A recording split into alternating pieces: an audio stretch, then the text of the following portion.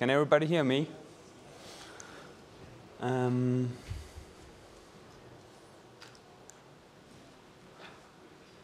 Okay, my name is Esben. I come from Denmark. It's a small country, about 1,000 kilometers east of here. I'm going to talk to you about short-run book production, about a setup we did 1 year ago, where we want to enter the market for black and white book production. So I'm just going to tell you a bit about where we're from and where we are now. Our initial company was called LaserTryk, and it is LaserTryk. It's a standard digital printing company where we have a couple of agents doing standard collateral materials like brochures and booklets and postcards and posters and all that kind of stuff. We started up 10 years ago with a really small photocopier and the second floor in an apartment. And then we just moved along with our customers. In 2004, we got into some large format printing, and in 2005, we got our first offset press. So you could say we come from the opposite direction that almost everybody else. Most of the people here probably started with an offset press, and then they got into digital. We started with digital, but our customers also demanded larger run lengths, so we started buying offset print from other printing companies, and at some point of time we got in a volume to buy our own offset press. Also in 2005 we started with photo applications, and yeah, 1 year ago we then started up this book production. We bought a Xerox CF 1300, and you can see it at Ipex. Today we employ 75 people, and we have 5 digital presses and 2 full format offset presses. So, the idea about starting up the black and white book production more or less started 2 years ago at Drupa.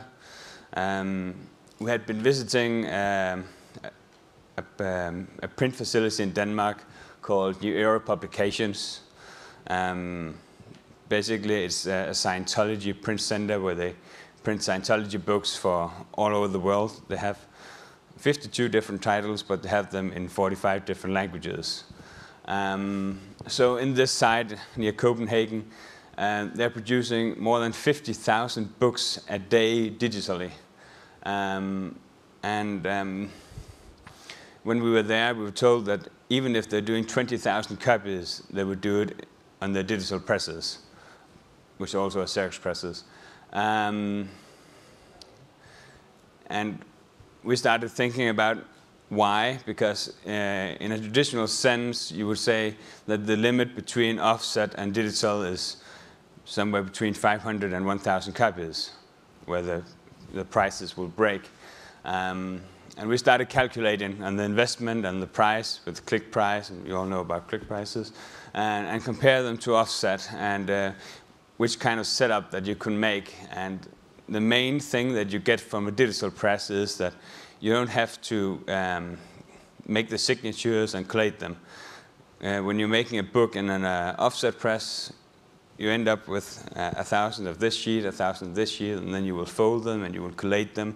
And in a country like Denmark, where a guy working on the floor at a binder is making around $5,000 a month, that is a very expensive process. We also started talking to potential customers. We got some samples from Xerox on how the quality of this book would look. And we tried to make a price scheme on how we at which prices we could produce this, and we were thinking about the setup. Also, we took a big look into Eastern Europe and China to check the prices there, because we knew that already now a lot of the books sold in Denmark and in Danish are produced in Eastern Europe because of the low wages there. So we have a huge competition from Eastern Europe. And for our model to stick, so that that as long as we could compete with Eastern Europe, that was necessary for us. Because even though there might only be 20 or 30% of the publishers buying from Eastern Europe today, it might be different in 5 years or 10 years. So if we were to build a new company around black and white books, which is not a very high quality issue, it's black and white text we're doing. We had to be able to compete with Poland because we couldn't really sell it on that we're producing it more beautifully. Yeah. So we ended up with this setup, the Xerox CF1300. The new thing about the technology that made me really interested in this was that the CF1300 uses a flash fusing toner. So instead of the heat roll that you get from a Nuvera or an iGen, which will take out humidity of the paper, which will make it somewhat curly, especially if it's a lightweight paper, say 60, 70 GSM.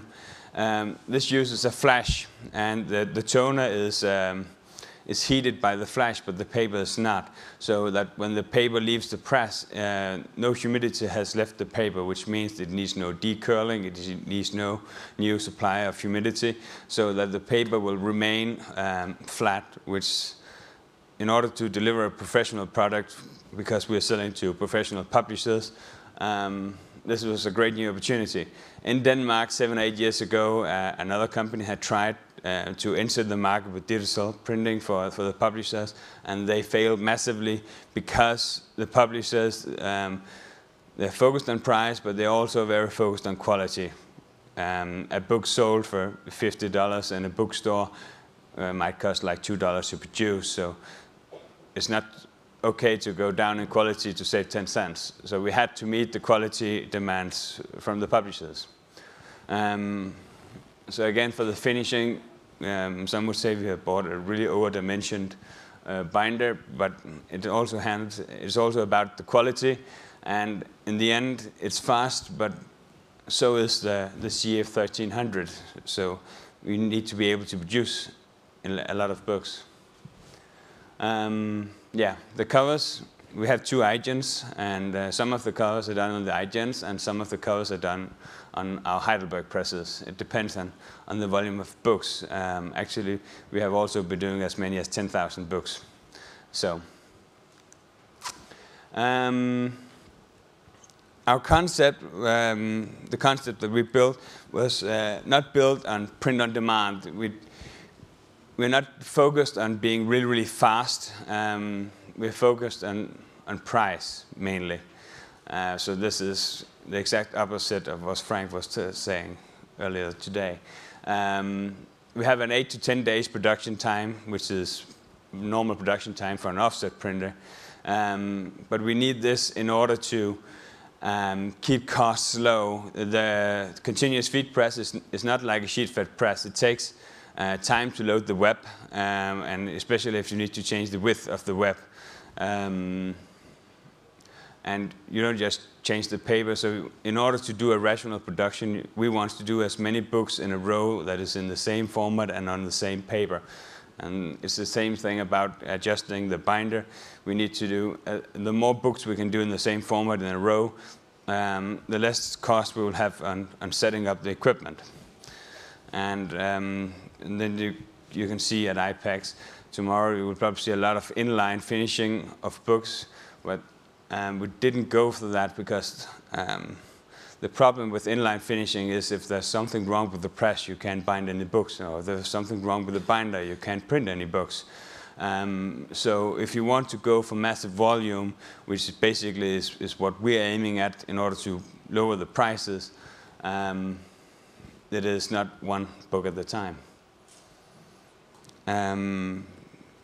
Because competitive prices is our key. Here you can see some examples of what and how we're producing it. The top stack of books is from one publisher. The thing about a publisher is that they tend to have all their books pretty much in the same format because now they have made their templates and stuff like that. So if they can go to us and they can order multiple titles at the same time, they can be 200 copies on that, 500 of that, and one book is on 200 pages, and another book is on 400 pages. But the more books we can get at the same time from then, we will save costs on adjusting the printer, adjusting the binder, and of course it's also nice to get big orders, so we'll give them a better price. Also, there are series of books, like the ones in the bottom. Some of them are on more than 1,000 pages. Yeah. So we have built up this setup where there's a certain startup cost. We all know about startup cost, and you will always have that. But our startup cost for the following book is much lower than it is for the first book. So if they, for instance, in this example, we have a standard size books. In Denmark, it's 140 by 220 millimeters. It could be A5, it could be A4. But the price, if they go to us and order 1,000 copies, 320 pages, would be €1.88 per book. And what we're trying to tell them is to order, for instance, 7 books at the same time. And the interesting thing here is that if you take the bottom price, 250 copies and 320 pages, the price is €1.84 per book. And the main gain for the publisher here is that instead of ordering 1,000 books, and they might not sell all the 1,000 copies, they combine a number of titles at the same time, and then they can reduce their stock. And from this, they get several advantages. First, they're getting the 250 copies at the same price per book as when they're ordering 1,000 copies. So they're not extending their expenses on buying the books. But in the warehouse, they have a smaller pallet, so they'll save money for storage. They have 1/4 of the amount of money located in the warehouse, so the bank is happy, the cash credit. And also, when they're ordering 1,000 books, they hope to sell 1,000 books. But it doesn't really always happen. So sometimes, after 2 or 3 years, they're throwing away 700 books. And if you only order 250 books, the chance of you throwing away 700 books is pretty minimal. So, so this is the message that we went out to the publishers with, and believe it or not, this is really not that hard to sell to the publishers. It's an obvious advantage. So, in Denmark, again, it's a very small country. The average run length of the books is 1,200 copies. And you would think then that in Germany it would be 20,000 copies, but it's not. Germany, 1,800 copies. And again, this is why I was so focused on competing on price, and I wanted to make a setup where I was able to compete in 1,000, 1,500 copies. Because when you're dealing with professional publishers, they're not going to publish a book unless they're pretty sure that they can sell at least 1,000 copies, because they have editorial costs and layout costs and that kind of things. So being able to sell them 500 books, then you can only sell them the reprint, or the 3rd reprint or 4th reprint. But if we were able to compete at 1,500 copies, we would be able to get as many as half the titles published, at least. And even in big countries like United States or Germany, many titles is published at around 1,000 copies. So,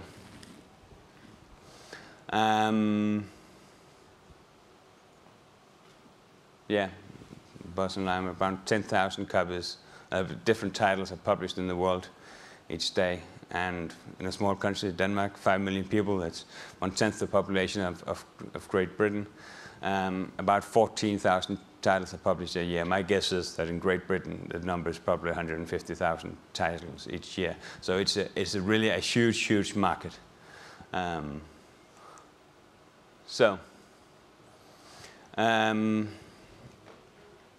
In order to to also in a total calculation for the publisher to actually save the money when they have to order 4 times as often, we have developed some systems so that it makes it really easy for the publishers to order new books, and also to track when will they arrive in their stock and those things. But also on our side, in order to keep our costs low, we have developed a website where you can calculate the prices.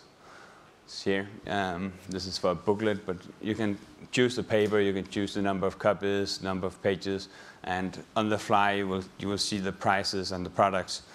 And by simply clicking the price, you're almost done ordering your file, your book or brochure. You just have to upload the files, and that's pretty much it. Also, we have an online info center for all the customers where they can track the orders. They can see the current status on their jobs, if they have been finished or they're printing, or they can download their invoices if they've lost it. They can see the track and trace when the things has been shipped, and of course they also always receive automated emails with the track and trace and the order confirmation. And in bigger corporations where they might have 4 or 5 or 10 different people ordering books, well, when Lone is sick, they can go and see what is the status on her order. So in that way we are adding value to them so that they can track how they're doing. And how are we doing? We started up 1 year ago, and today we have reached a volume of more than 350,000 A4 pages per day, and we started from nothing. So obviously this is also why Xerox is interested in this concept, and we're not stealing this volume from VORES or Docutext. We're stealing it from Offset, and this is in very small Denmark, and we have 0 market share at this point of time. The volume in black and white textbooks is massive, and it will continue to be massive even with the ebook iPad and those applications, because they will only do one thing, and that is lower the number of copies printed. So, questions?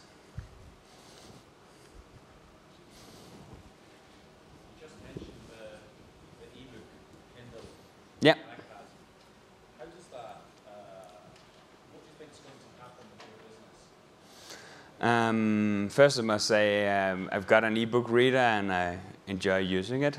I think it's an amazing piece of technology, and my wife likes it too. And I'm pretty sure that when my kids get a bit older, they will love ebooks on iPad and that kind of stuff. So of course, more and more books will be sold. It's not a big thing in Denmark yet. The ebook reader just arrived, I think, half a year ago. But when you go and on the web and do some research on this, you will learn that in December 2009, for the first time, Amazon sold more ebooks than they sold physical books. And that is in 4 years. They've grown that from 0 to, I think, 52% in December. So it's a massive challenge to the printing industry, but you can also look at it as an opportunity, because if you know that this is the way the things are going to go, you can go for the shorter run. It's a bit like the guy in the stock market who knows that this stock is going to go down. Well, he will go short to make money on it going down, and I don't think that books will stop being printed, but of course the number will go down. But on the other hand, the number of books published, the number of titles published, will continue to grow. More and more very specific literature is published, also with the self-publishing opportunities that you have today. So I see it more or less as an opportunity. Yeah? Are you getting any pressure from your publishers to also do full colour on demand? Not so much. We are doing full color. We're doing them on the iGen, And again, the publishers, they have, of course, the quality must be good, but they're also focused on price, which means that on color books, we can currently compete with the offset presses up to around 300 or 400 copies. The thing is, when we started up the black and white production of books, we didn't really do many books, not in black and white nor in color, but because of the volume that we have grown in black and white books, they also come with the request for us for the color books. So today we are running about 500,000 or 600,000 A3 color prints through the IGNs a month on color books. So it has grown our volume in digital color too. So that was a positive side effect on our investment in black and white. Yeah? What do you think some big publishers are expecting in terms of service? Do you think that there is a place for you to do your service much closer to the logistic parts of the publishers?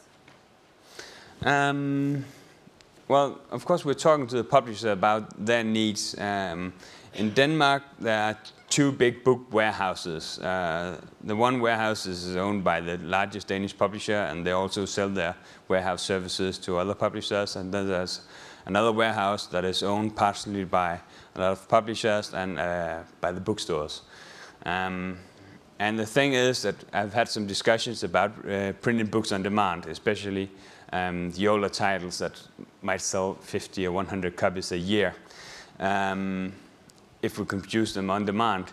And of course, this is an option. It is more expensive to produce a book one-up than it is to produce 50 or 100 at a time, because if you have to put it into an on-demand setup, you will still have to do the checking of the files, and you have to put them into a system and put in a lot of data on the books and number of pages, format, all those stuff. And the cost for that is actually pretty high compared to what it costs to produce 100 books. And also the publishers is not getting every cent worth of the print on demand. The idea should be that we printed the book and then send it directly to the customer. But the thing is, they already got these big warehouses, and they can't shut down the warehouses because we start printing books on demand. So they will continue to have the cost for the warehouse. And our price for the shipping to the bookstore that ordered the book is also an additional cost. And the thing is that these 2 big warehouses, they have combined the shipping. So every day, several trucks is driving out to all the bookstores, and the books that we might send directly, then just not in the truck then. And one of the ways that you would save cost on printing on demand is that you won't have to pick it from the shelf in the warehouse. But this is still cheaper to pick it from a shelf in the warehouse than it is to ship it directly to the bookstore. So one of the solutions that I'm currently working with is to try to make a setup where we produce maybe 60 or 70 books, because that would cut away some of the work that they're doing in the warehouse, where they pick it from the pallet and put it into something they call a picket box. It basically it's robots taking out the boxes in front of the guys, putting them into the boxes for the bookstore. So of course we are very focused on the customer need and how we can, create value for them in the stock and in the amount of money they have, and of course the price in the book. So what is the total price for printing the book and handling the book?